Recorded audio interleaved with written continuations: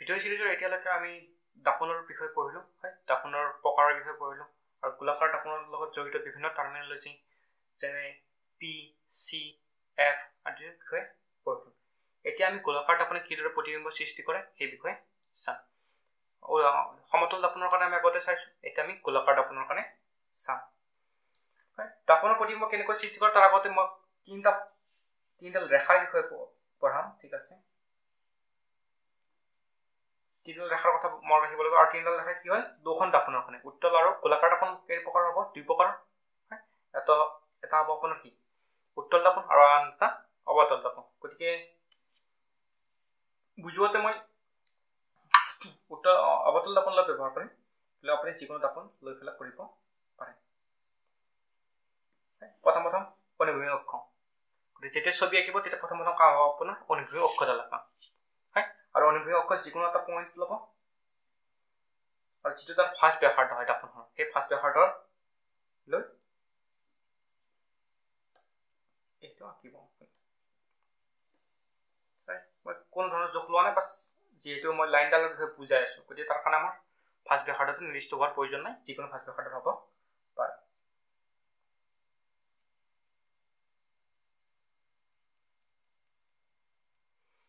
গতিকে এয়াৰ ইটো যিটো বিন্দু হ'ব সেই বিন্দুটো আমি ক'ম পল বুলি বা পি আৰু এইটো বিন্দু আপোনাৰ চি হ'ব হয় আৰু এফ কোনটো হ'ব এফ হ'ব আপোনাৰ চি আৰু পিৰ মাজৰ বিন্দুটো হয় গতিকে আপুনি এটা কাম কি কৰিব পাৰে হয়তো প্ৰথমতে মই জুখিলে আপুনি দেখিব যে ইয়াৰ দূৰত্বটো 8 সেন্টিমিটাৰ সমান আছে হয় গতিকে ইয়াৰ মাজত কি হ'ব 4 হ'ব গতিকে এটা প্ৰচেছটো এনেকুৱা হয় নেক্সট প্ৰচেছটো আপুনি কি কৰিব পাৰে লম্ব দ্বিখণ্ড আঁকিব পাৰে হয় লম্ব দ্বিখণ্ড কেনেকৈ আঁকে এইটো বিন্দুত লওক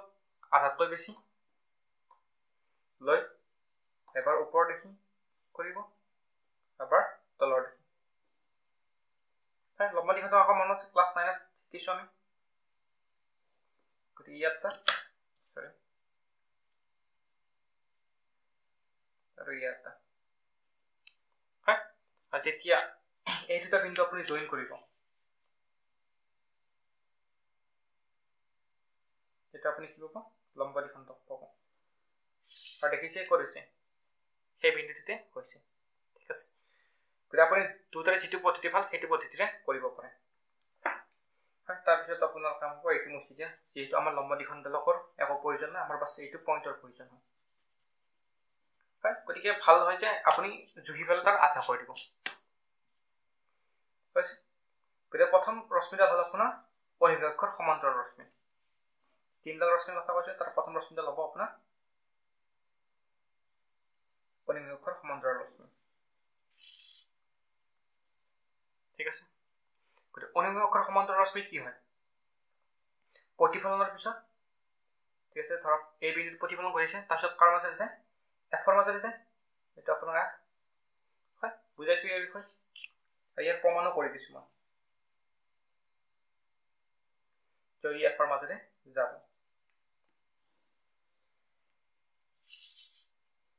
প্ৰথমটো ৰশ্মি এইটা আৰু সদায় এৰ চিহ্নকেইটা দিব যদি এৰ চিহ্ন নিদিয়ে তেতিয়া কি হয় টিচাৰজনৰ ওপৰত নিৰ্ভৰ কৰে তেওঁ নম্বৰ দিব পাৰে নিদিব পাৰে তেওঁ ইচ্ছামতে নেক্সট এটা ছবি আঁকি দিব পাৰোঁ কিন্তু এটা ছবি আঁকিলে অকণমান কম্পাৰচন হ'ব মানে আপুনি বুজি পোৱাত অকণমান দিগদাৰ হ'ব পাৰে সেইকাৰণে মই তিনিটা ছবি আঁকি ভিন্নকৈ বুজাই দিম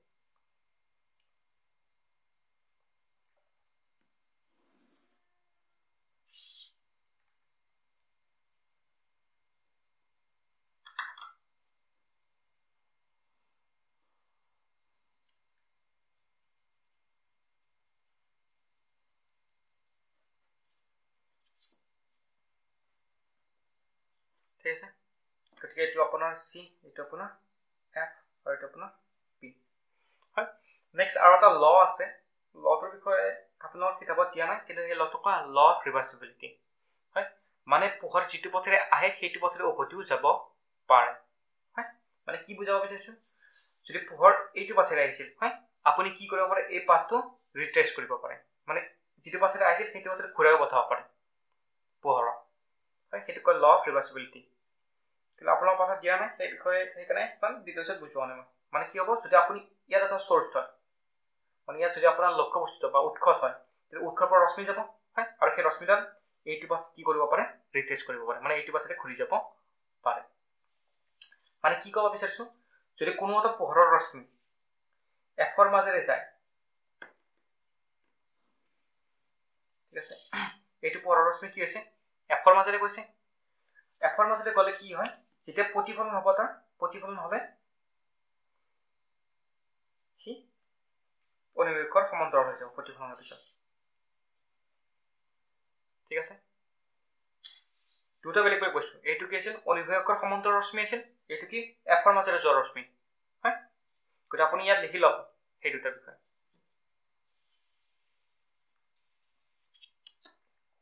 আৰু তৃতীয় ৰশ্মিডাল লাগে আমাক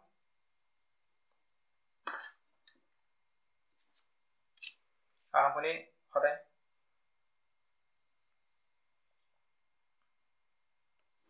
অনুভৱ অক্ষৰ পৰাই হ'ব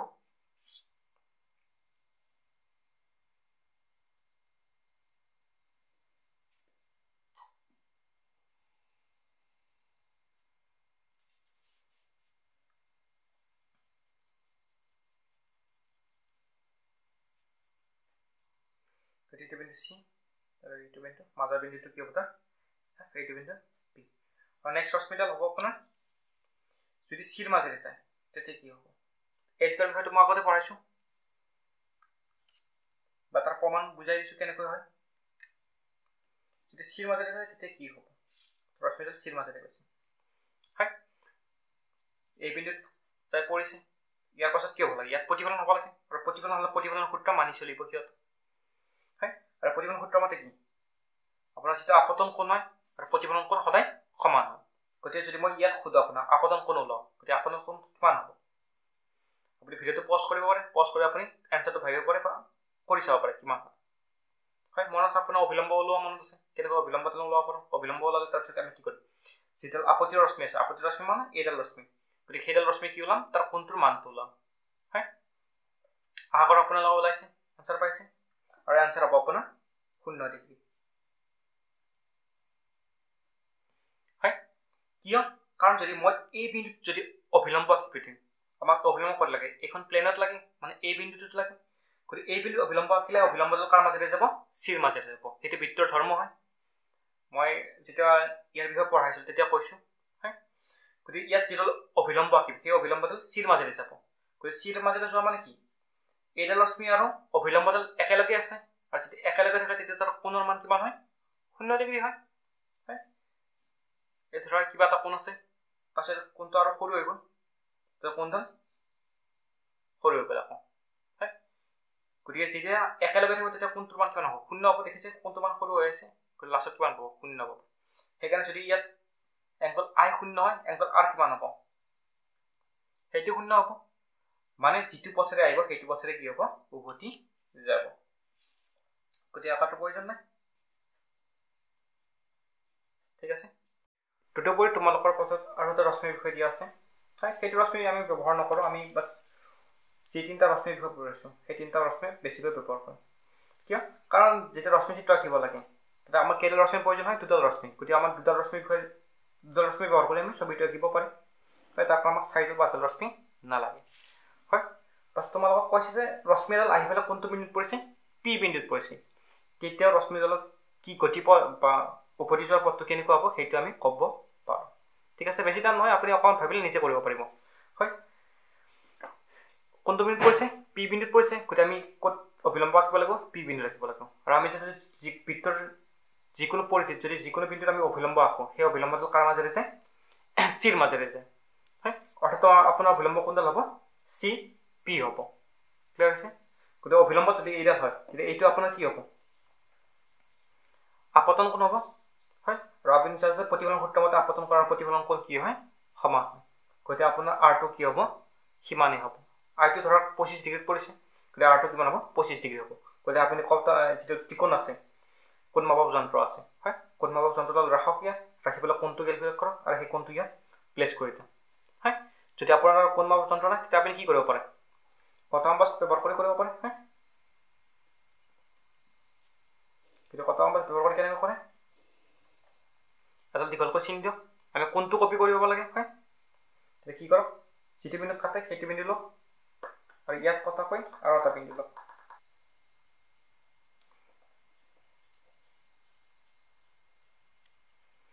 আছে গতিকে কোনটো আপোনাৰ কপি হৈ যাব তাৰপিছত আপুনি কি কৰক এই দুটা বিন্দু জইন কৰি দিয়ক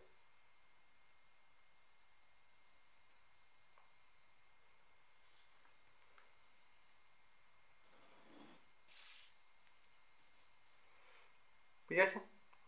হাৰ্ডে এইটো ৰশ্মি কিয় ব্যৱহাৰ নকৰোঁ কাৰণ ইয়াত আমি কি কৰিব লাগে কোন জুখিব ল'ব লাগে আৰু সেইটো অকণমান বেছি কমপ্লিকেটেড হয় কোন জোখাটো কমপ্লিকেটেড হয় মানে বেছি টাইম লাগে তাতছে আমি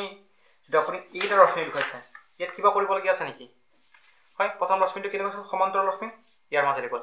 নেক্সট এফৰ মাজেৰে যোৱা ৰশ্মি আছিল সমান্তৰাল হৈ গ'ল নেক্সট চিৰ মাজেৰে যোৱা ৰশ্মিটো চিৰ মাজেৰে ঘূৰি গ'ল হয় ইয়াত কিবা কৰিবলগীয়া আছে নেকি এফ কৰিবলগীয়া নাই হয় সেইকাৰণে এই তিনিডাল ৰশ্মি লৈ আমি ৰেখাচিত্ৰ অংকন কৰিম এইডাল লৈ নকৰোঁ ঠিক আছে গতিকে আশা কৰিছোঁ বুজি পাইছে